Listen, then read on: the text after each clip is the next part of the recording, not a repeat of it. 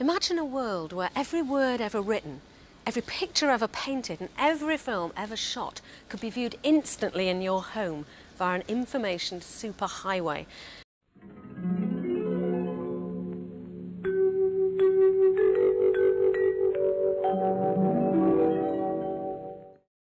Welcome back. Another alleged gameplay video. Been a while, but I thought I'd return. Yeah, Arcade Paradise on the PS5. As per usual, here's my copy. You've got some really nice stickers in there as well. Nice little touch. Nice little old school touch. So technically this is the first official PS5 on the video. But yeah, it's not really a PS5 game. Doesn't need to be, if that makes sense. So let's have a look at this. Yeah, it's just a real grind, this game, but it is just harmless fun. So this is my, well, I was going to say my arcade, but it is actually a laundrette. Yeah. So you're pretty much useless. Your dad's getting the hump with you. He wants you to take some responsibility and get a job. So he sends you to run this laundrette, one of his businesses or something like that. So you've got all this kind of drudgery that you must do. Clear up rubbish. Obviously service the washing, the drying. But in the back room is where, shall we say, the fun begins, because you're trying to do all this, but you're also going to be running like an arcade, like a little sideline, yeah, in the back. So let's just get these put away, and then we'll go in there and show you. There's more machines than necessary, so I'm not sure how potentially busy this is going to get. And as you progress, so you unlock different, different arcade machines, everything else. And the arcade machines are pretty good. They're all playable. They're all kind of generic, as you would expect in any kind of game like this.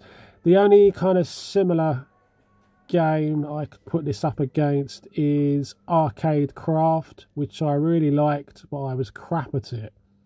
That was like a mini arcade simulator, if you like. I just couldn't keep up with the speed of it.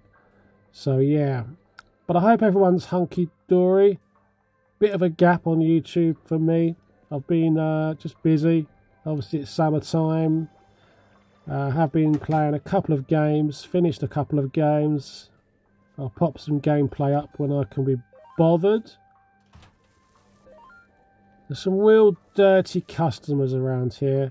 It is not the most inviting neighbourhood. So you get like you get experience for silly things like this, like putting the rubbish out. You've got to time it just right. It's just harmless fun, bit of a grind, but it's nice to, in between games, or in between something kind of heavy, just load this up, put a day, maybe a couple of days in arcade time, and then just leave it. So here's our machines. I think I've bought 2 so far.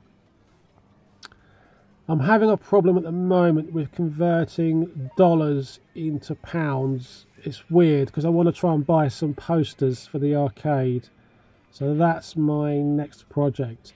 What I will say about this is they've done such a fantastic job. If you get close up and look at the CRT monitors themselves, they really have done a good job. So we'll just go into this quickly. I like this one. So this is kind of GTA meets Rally X. I believe it was Rally X. Yeah, that's the best way I could possibly describe it. yeah, a bizarre mix of GTA and Rally X. Good little game, but the games are good. I was going to show you the monitor. You know, when you get close to it, it's a real kind of attention to detail. How they've replicated that with the scan lines and everything else.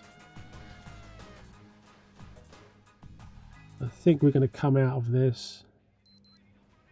Yeah, best shows it on this monitor here. I don't know if it's coming through on the capture, but yeah, really good job of that. Yeah, you've got jukebox there and everything else, and obviously you collect your money. So you go around collecting money from the machines, and then you have to put the money in the safe. But as I say, I've forgotten how to convert dollars to pounds, because you've got like a kind of generic kind of eBay alternative site on the old dial-up modem on that PC. Yeah, I like this. I like it. It's not taxing, it's not challenging, it is a grind, but it's just satisfying to put a couple of days in on this. When I say days, I mean game days. And then just get leveling up, get new machines, and see where it takes us.